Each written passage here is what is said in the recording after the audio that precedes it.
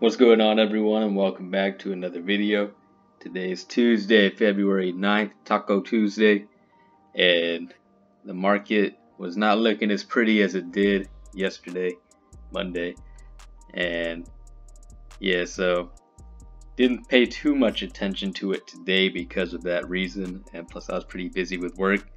But it didn't seem like I missed very much, because when I did look at the market, I mentioned yesterday that Crown Holdings has their earnings call in the after hours today, and all I seen when I came on was it was up, I think right here when I looked at it, to $95.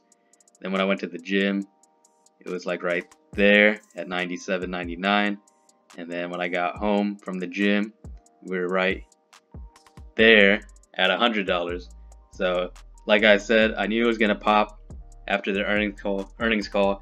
I knew that they're gonna beat expectations easily.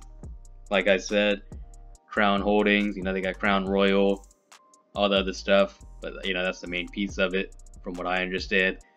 And alcohol sales have been through the roof all year last year, especially after COVID began and all the lockdowns started in March. Like, all people did was smoke and drink and eat, so that's everything that popped off. And Crown and all the other alcohol companies, they didn't slow down ever since that happened. If they did, it was because of manufacturing and transportation and that kind of thing. But everyone was buying their stuff that they did have. And so Crown, especially during the holidays, December, Thanksgiving, Christmas, all the get-together months, of course people are going to drink it up. And so I think they beat it by 18% or 15 or 18. So the estimated from Wall Street was 1.27 per share, and they hit 1.5 per share. So I am a very happy camper right now. I'm expecting good things tomorrow when the normal market hours begin. I mean, we're already up 7:27 in after hours, so I can't imagine what's going to happen tomorrow. Hopefully not a crash. That kind of happens nowadays. Whenever a company beats expectations, usually it goes down for whatever reason. But I'm pretty confident that Crown Holdings will have, I wouldn't say a run, but it will just shoot up in price. Maybe hit 105 if I'm lucky tomorrow. And so I got my 5 contracts that I got at a good average of 16.6 cost per share. And yeah, so then this right now is 19.05, so I'm already up pretty good. Total return, not the best, but still at 1,225, and that's before the after hours spike. So it might go up, I don't know how much, but 5-7% of that. So I'll probably be chilling between 3 to 4 grand if it opens at least what it's at right now at closing. So I'll be happy when I wake up, hopefully. And yeah, my break even is 96.60. Like I said, we're at 100 right now. They don't expire till January of next year, so I got a long time, even if it does end up dipping. But I'm not even sure if I will sell when it does happen, or when it does go up tomorrow. If anything, I might sell later on in the week, 4 of them, or maybe just 3. Gather my profits, pay off some of my costs that I did to buy it, and then let the rest ride the wave. See what happens at the end. Maybe make a little bit more money. At that point, it's just house money for me, so I'm down for that. But yeah, that was Crown Holdings. Still happy.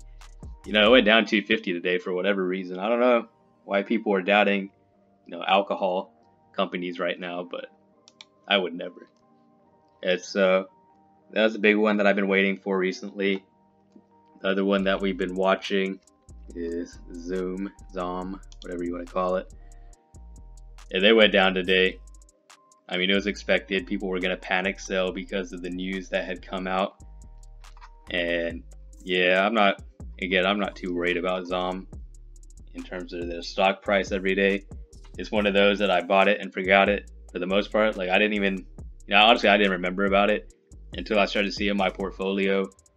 The overall money in there started going up and up and up, and I was like, it's not my options that are boosting it up this much. So it was this and Doge really that really been shooting up my total portfolio right now. Like this one's 9 grand right now, and before it was like maybe 2 or 3 grand, maybe not even a week or two ago. So just that alone, shot me up big. I'm still expecting higher and higher stock price on this one in the long run. Every stock has this little run and then a dip, sell off, and then it just sets its path for the next run up. And so Zom will probably hit $8 here by summertime, if not before then. But again, not paying too much attention to it, just letting it do its thing. My average cost is still glitched up. Need to figure that out because I definitely paid around 0.2 to 23 cents, somewhere around there, per share, and it's not showing up no more. So I got to figure that out later on. And then the only other one that's been doing decent for me, Dogecoin. Not today because, clearly it's not looking too good for the most part. It went down 1 cent, and it's still, the fact that it's still chilling at 7 makes me optimistic about the overall value of it, because if anything, after that Super Bowl run that it had, it could have just dipped on down back to the 3 cent, 4 cent range. But the fact that it's still holding strong around 7 all day got me a little positive on it, so I'm not going to sell off on it yet. Like I've been saying, I'm going to hold on to it for the long run and see how it plays out for me, just like a lot of other people are doing as well. One of them that I'm kind of upset about is MicroStrategy. Back in December, I was actually going to get 2 2023 calls on it, and for whatever reason I didn't do it. I really should have, because I don't know if you paid attention to it, but just look at today. It went up 22%, $230 in normal trading hours. 1 week it did 76%, $538. 1 month it did 146%, $737. So if I would have bought 2 long-term calls, at that time it probably would have costed, maybe depending on the price of them, close to 8 to 10 grand for 2 for 2023 at least. But my return would be, I don't even know how much it would be. Honestly, it would probably be 50,000 to 100,000 already at this point in time. And you still got 2 years to go at that point. So it's like the profit is endless. And the fact that I missed out on that opportunity, the only reason I didn't do it was I didn't want to transfer more money into Robinhood at the time.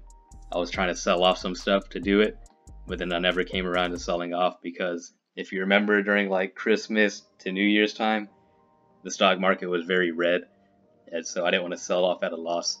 And now it came back and kicked me in the butt. But you live and you learn. We'll find the next one. That's going to be the next Tesla, because this was acting like a Tesla right now in terms of how fast it's shooting up. And so that's the main, how many was that? 3 or 4 that I've been watching. Yeah, that's number 4. I'm not watching micro anymore. I'm just being salty and bitter about how high it's going. If anything, I might buy a put on it just to see if it comes crashing down eventually. But all the news is Bitcoin, and I think they did a lot of buying of Bitcoin. And then since Tesla started doing it, it's like a chain reaction in terms of all these big companies starting to go into Bitcoin. Anyways, though, look at that Twitter. I don't think anything's trending right now. Let me see what's on for me. I didn't really look at that. Day trading is trending. John Cena trending. Gay Burger. I don't get half the stuff that trends anymore. Dogecoin's rise is leaving Bitcoin in the dust. Yesterday, I don't think that's true, because I think Bitcoin's hitting all-time highs again. So it's not really making any sense. Day trading, AMC now below 550. Same goes for Nokia. Don't even remind me about Nokia, man. Done for the day with Neo.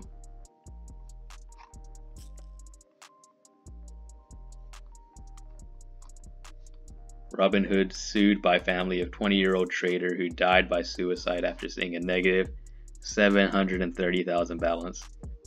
I remember this happened last summer. It was a while back.